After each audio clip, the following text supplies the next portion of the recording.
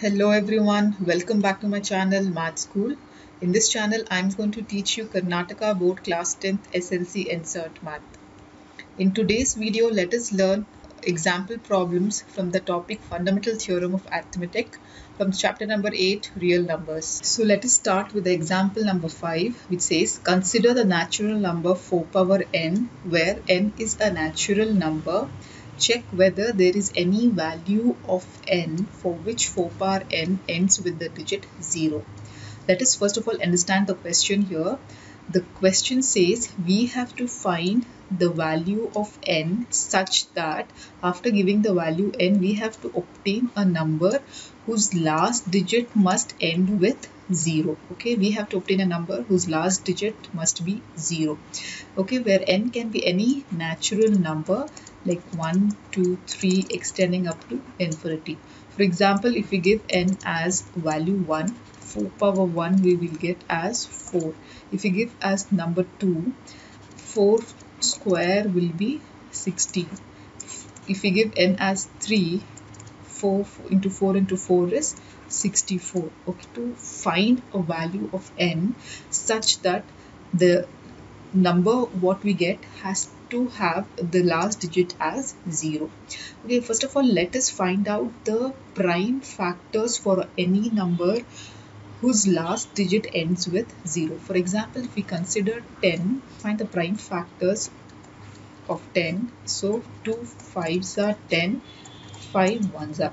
So what are the factors of 10? 2 into 5. Likewise, if we find the factors of 20, again we have a number 20 whose last digit is 0. So finding its factors, we can obtain 2 1s are, 0 comes down, 2 5s are 10, 5 1s are. So factors are 2 into 2 into 5. Likewise, if we consider the number 100 again and we find the factors here, 2 5s are 10, 0 comes down, 2 2s are 4, carry 1, 2 5s are 10, so 5 5s are 25 and 5 1s are 5. So what are the factors of 100? 2 into 2 into 5 into 5. So here if you observe, any number which ends with the digit 0 has the factors 2 and 5 common. Okay, any number which ends with 0 should have factors 2 and 5. We can observe from this here. So coming to our number 4 power n, let us first of all find the factors of 4. What are the factors of 4? If we divide 4, 2 2s are 4, 2 1s are. So factors of 4 are 2 into 2. So we can write power n. From here we can see that the factors of 4 are only 2. But for any number to end with the digit 0, we have to have the factors 2 and 5. So from this we can say that if we give any value to n, we won't be able to obtain a number whose last digit will be 0. Okay, so this is actually the solution which I have explained you. Let me write down the solution to this question here. The number, if the number 4 power n for any n were to end with digit 0, were to end with digit 0, then it would be divisible by,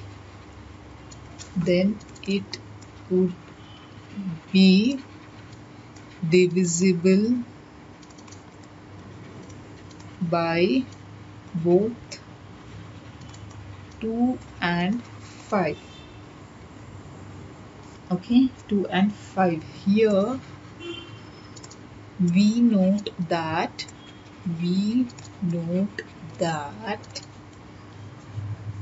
prime factors of 4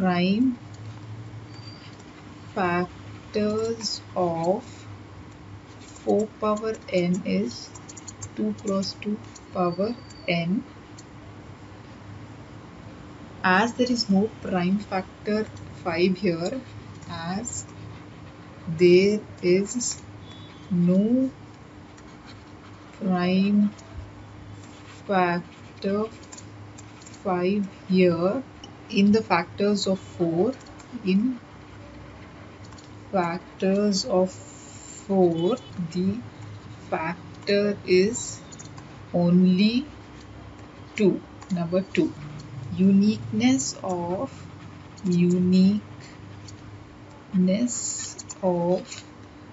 fundamental theorem of arithmetic.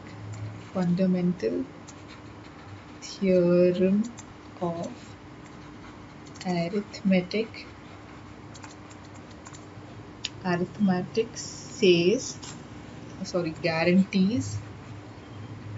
guarantees that there is no other prime factorization other than the prime factorization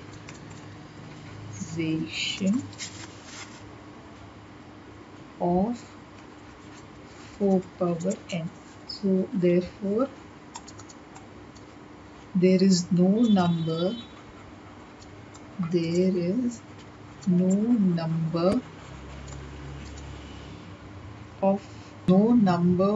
for n such that power n ends with digit 0. Okay, this is the solution for this example number 5. We have to write down the solution like this for this example problem. Now next, let us start with the example number 6. Now let us start with the example number 6. The question is, find the LCM and HCF of 6 and 20 by prime factorization method. So we have to factorize 6 and 20 and then we have to find the LCM and HCF. So 6 and 20. Let us factorize the number 6 first. 2 3s are 6, 3 1s are. If you take the number 20, 2 10s are 20, 2 5s are 10, 5 1s are. So writing the factors here, 6 is 2 into 3 and 20 is 2 into 2 into 5. So this can be written as 2 square into 5. Always we have to write in the powers of primes, and also we should write in the ascending order, that is from the lower number to the highest number of the prime factors. So for the prime factors of 6 is 2 and 3. Now we have to determine the LCM and HCF of 6 and 20. So what is HCF and LCM? Let us see. See, the HCF is nothing but the product of smallest power of each common prime factors. We have to find the common prime factors first of all. Here, what are the common prime factors of between 20 and 6 is? Here 2 is the common prime factor. We have to take the lowest power of the common factor, which is nothing but the HCF. So the HCF is 2 here. So the HCF is, we have to take the least power of the common factor. Least power of the common factor. Now coming to the LCM, if you see, LCM is nothing but the product of greatest power of each prime factor. LCM is the greatest power of the common factor. We have to take the greatest power of the common factor, and also we have to take the factors which are not common. So 5 and 3 are not common. So what is the result here? 2 2s are 4 into 5 into 3. So this is nothing but 4 5s are 20, 20 into 3 is 60. So LCM is, we have to take the greatest power of common factor and the factors which are not common, and also the factors which are not common. Okay, this is how we find the HCF and LCM by prime factorization method.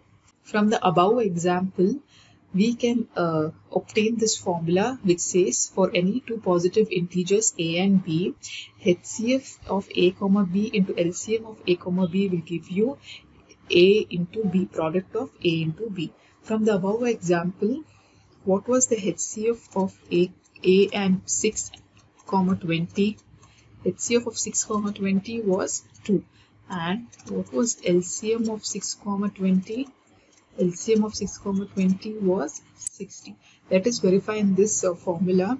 So what HCF of a comma 20 is 2 into LCM of a comma 20 is 60 is equal to, what is a? The two integers, 6 into b is 20.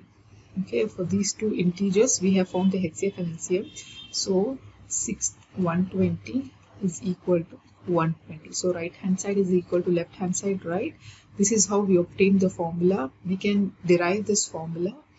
Okay, therefore we can use this above result to find the LCM of a comma b if HCF is already found for a and b. Okay, now let us go to the next example problem. The example number 7 says find the HCF of 96 and 404 by prime factorisation method, hence find their LCM. So first we have to find the HCF of 96 and 404. So let us factorize here 96, which is divided by the number 2. 2 4s are 8, 2 8s are 16, 2 2s are 4, 2 4s are 8 again, 2 1s are, 2 2s are, so 2 6s are 12, 2 3s are 6, 3 1s are. So what are the factors of 96 are 2 and 3. So 1, 2, 3, 4, 5. So 2 power 5 we can write it as into 3. Now if you go to 404, again it is divided by 2. 2 2s are, so 0 comes down, again 2 2s are, again comes down, 2 1s are. So here it is not divisible by 2. If we take number 3, it is not divisible by number 3 also, because 3 3s are 9, 11 comes here, it is not divisible by 3. If you take number 5, it is also not divisible by number 5, because any number which ends with 0 or 5 is divisible by number 5. If you take number 7 also, it is not divisible. If you take 7 1s are 7, 31 will come as a remainder, which is again not divisible. So basically 101 is a prime number, so we should take 109 1s are. So writing the factors of 404 will be 2 square into 101. So we have to find HCF first. So to find the HCF we have to take which are the common factors here, 2 and 2, and which is the least power in both the common factor. 2 is the least power, so 2 square is the HCF. So 2 2s are 4, so we get HCF as 4. Now using this HCF we have to determine the LCM by using that formula.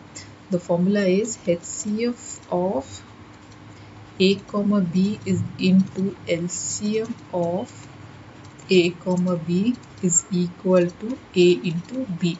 Therefore we can write here as HCF of 96 comma 404 into LCM of 96 comma 404 is equal to 96 into 404. Therefore let us simplify. LCM of 96 comma 404 is equal to 96 into 404 divided by what was the HCF of 96 comma 404 was 4.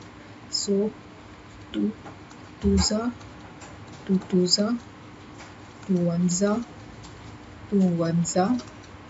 So multiplying 96 into 101, we get 6 1s are 6, 6 0s are 0, again 6 1s are 6 into 9 1s are 9, 9 0s are 0, 9 1s are 9. So 6 9 6 9. So this is the LCM, 9696. This is the LCM and HCF of 96 and 404. Now coming to the next example problem. The next example problem says find the HCF and LCM of 6, 72 and 120 using the prime factorization method. So let us factorize these numbers. First 2 3s are 3 1s are.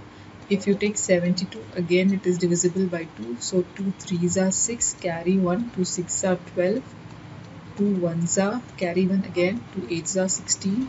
So 2 9s are, now it is divisible by 3, 3 3s are, 3 1s are. Okay, again let us factorize 120. So it is divisible by 2, 2 6 are 12, 0 comes down, 2 3s are 6, again 0 comes down, 2 1s are 2, carry 1, so 2 5s are 15. So now it is divisible by 3, 3 5s are 15, 5 1s are. So let us write factors for each. So 6 is 2 into 3. 72 factors will be 2 cube, because 2 into 2 into 2 is 2 cube, into 3 is 3 square. Then 120 factors are 2 into 2 into 2 is 2 cube, into 3 into 5. So highest common factor, that is HCF, is, which are the common factors? 2 is common between all the 3 numbers, and 3 is also common between all the 3 numbers. So which is the least power here? 2 power 1 into, again in 3 power 1 is the least power for 3. So 2 into 3 is 6 is the HCF. Now coming to LCM, we have to take the highest power of the common factors. Here for 2 the highest power is 3, so 2 cube, and for prime factor 3 the highest power is square, so 3 square, into, we have to take the other factors, prime factors, which are also not common. So 5 is not common, so we will take here 5. So 2 cube is 2 2s are 4, 4 2s are 8, into 3 square is 9, into 5. So 8 5s are 40, 40 into 9, we get 9 zeros are 0, 4 9s are 36. Therefore the LCM is 360. HCF is 6 and LCM is 360 for integers 6, 72 and 120. So with this we complete the example problems from the topic Fundamental Theorem of Arithmetic. In my next video I'll be solving the exercise 8.2. So if you like my video, please like, share and subscribe to my channel, and don't forget to hit the bell button below to get the latest updates of my videos.